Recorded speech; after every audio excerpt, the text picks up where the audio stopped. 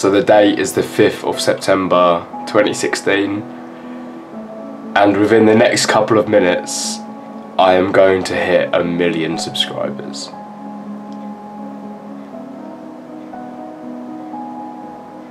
What? Oh my god, what the fuck? This is intense. Jesus. Fucking no way. My life was not always this good. Let's go back to where this all started. Alright, so we're on our way to Luton, and I'm going to show you where I got my first house. Not obviously the one that I owned, but where I was born, where I spent the first few months of my life. And I'm going to show you guys the sort of area that I was brought up in, I guess. So this is the house that I was born in, and spent like the first few months of my life here. This is the only house that my parents were both living together.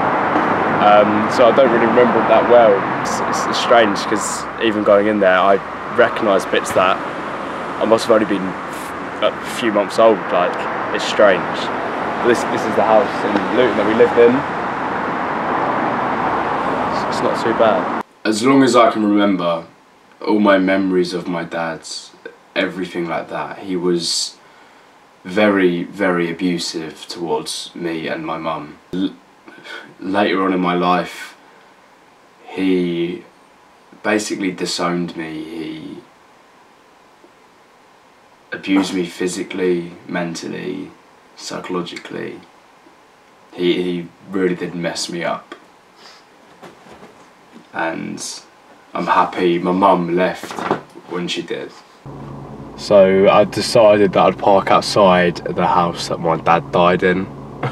So for everyone that doesn't know this, my dad was a heroin addict, and I need to move forwards.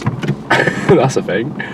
Yeah, for everyone that doesn't know, my dad was a heroin addict, and he overdosed in March this year, which is obviously pretty shit, but at the same time, nothing I could have done about it. It was only him that could have helped himself, and obviously he didn't do that. But yeah, the house outside looks nicer than it did inside. This is basically how shit this is. Oh, right, better stop recording. My dad wasn't exactly a nice person when he was alive, and I guess half of that might have been the drugs. I don't know, I'm not a psychologist, but all I know is he was abusive towards me and my mum. I still love the man. As bad as he was still my dad. So after Luton, me and my mum had to run away from my dad because he was a bit of a cunt. And we ran away to this house here, one with the pale green door. My first memories ever were inside this house. Like, me and my mum had nothing when we first came here. We had nothing. Like, my mum had to beg to get furniture. We had to have the, what are they called? The Good Samaritan. What are they called? This Salvation Army. We had to have the Salvation Army come round. I remember them giving me like little puzzles. Like, I remember them giving us like baked beans and mini sausages in a can, and that's pretty much what we lived off. Just about as baked beans and sausages. I remember, like, it's strange to see this place. Like, there's slugs in the toilet. We literally had nothing. We had no money, and we were happy. And I just, it's strange seeing this place and seeing how much has changed over the last 16 years of my life. Well, this was the back garden. I remember it being a field. I remember it being a field. I don't remember it being not small, but I don't remember it being a garden. So me and my mum lived in this house up until I was about 3 years old, and my mum went to this church thing one day, like just some sort of gathering, and she met my stepdad, and it was the first time that me and my mum had ever been to church. And yeah, she met my stepdad and fell in love. How cute. I went from being a single child to having, you know, a stepdad, 4 other brothers and sisters, and my mum, all in one house. And like, when we moved to this new house, we went from eating beans and sausages in a can to having proper meals. Like, I remember the first time I ever tasted sugar, you know, was in that house. We couldn't afford sweets, we couldn't afford chips. And I remember, you know, my first proper birthday cake. I remember my first, you know, proper big meal. These were big things in my life, you know, my first cup of squash. It was a nice place, it was a nice change. Fast forward a couple of years, my mum had had another kid with my stepdad and was pregnant with my little sister at the time. And we didn't have enough money to keep on living in that house because obviously there were more people in the family. We had to up and move. So there's this little myth that all successful YouTubers and over 1 million subs have nice cars. Fuck off, do we? Look at that piece of shit. So this is where I grew up. This is where I spent most of my upbringing, I guess. And it's not the worst place in the world. It's quite nice actually, but it was quite rough. Like, I don't want to say anything too loud, but one of our next door neighbours was a cocaine dealer. Sorry about the birds. Yeah, this place was it was what it was. Did what he needs to do, and I guess it's just where we grew up. We used to just play out here, play football against that little hedge there. So this little house here as well that we used to live in, there were 9 of us living there. It's my mum, my stepdad's 4 children, me, and my little brother and sister that my mum and my stepdad had together. So there were 9 of us living in one of those tiny houses. It was hectic. Just imagine fucking just sitting there. There's no space, you never got any space in that house. And I don't understand how we did it. I just don't. So I actually lived in this house from the age of 6 up until I was 16 years old. And in that time I had... But everything that happens in that time happened in that house. So it's a massive part. A massive part of my life. I went through primary schools, secondary schools, more of my dad's shit in that house. And as you guys know, at the age of 11 years old, you go to high school or secondary school. And this is where my life got even more difficult. So this is hell. Welcome to hell. So this is the school that I spent from year 7 to the end of year 9 in, and it was literally the worst 3 years of my life. Like, not only did I get bullied very bad by the students, but I also got bullied by the teachers. You know, I had teachers say, don't be like Mike, he's not going to get anywhere with his life, don't be like him. This was hell, this was hell. Like, just up the road here, like, you can move over. Just up the road there where the women are running, sorry. I actually got kicked in the kidney and I was pissing blood for a few days. I got taken to hospital, had to stay there overnight and had a few weeks of school because I was in too much pain to do anything.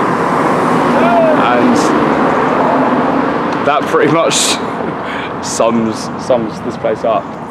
It wasn't the best school, but it wasn't the worst. So I left Knights Templar at the end of year 9, hoping to get away from the bullying by the students and the teachers and start fresh. And It just didn't happen. It just didn't. So this is the school that I went to after Knights Templar. I tried to go somewhere new, try and escape all the bullying and shit.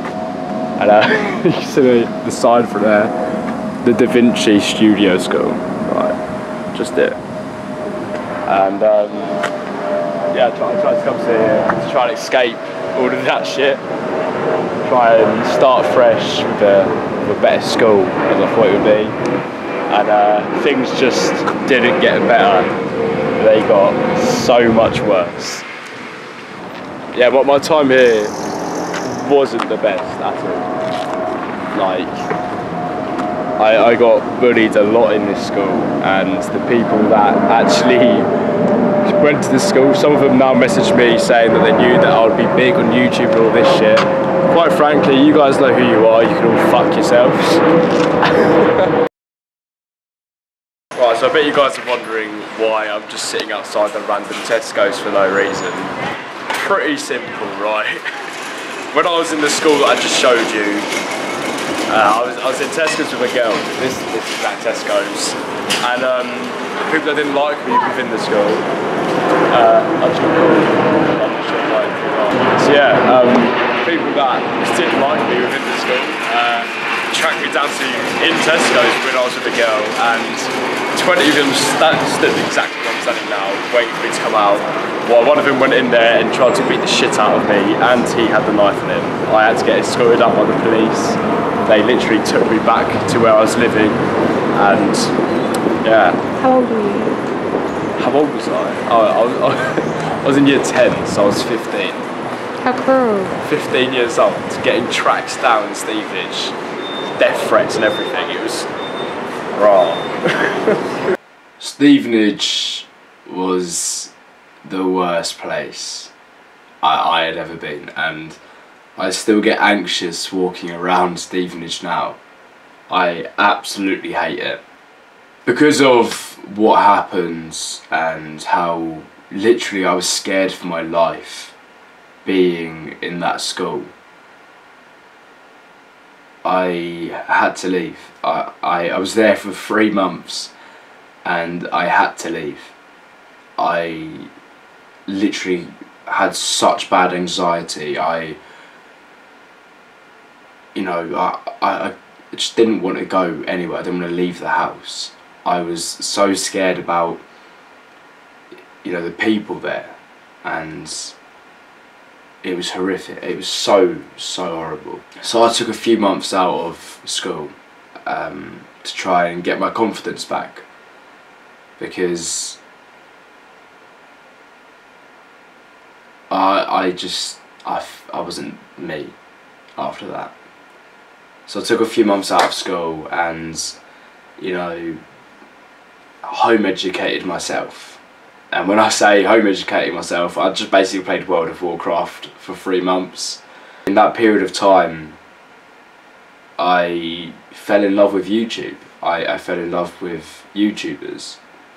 I started watching people like KSI, Road to Shore. I brought FIFA because of them. I started watching PewDiePie because he was starting to get big. I was watching Rhett and Link, and all these big YouTubers I just started watching, and I'd always been in love with acting my entire life, and I saw how these people could just sit in their rooms and record a video and reach millions of people. And at that point I knew that's what I wanted to do. I wanted to do YouTube, and I made my first ever YouTube video that never got uploaded. And after a few months had passed, of me being at home and just getting away from life, I found a nice school.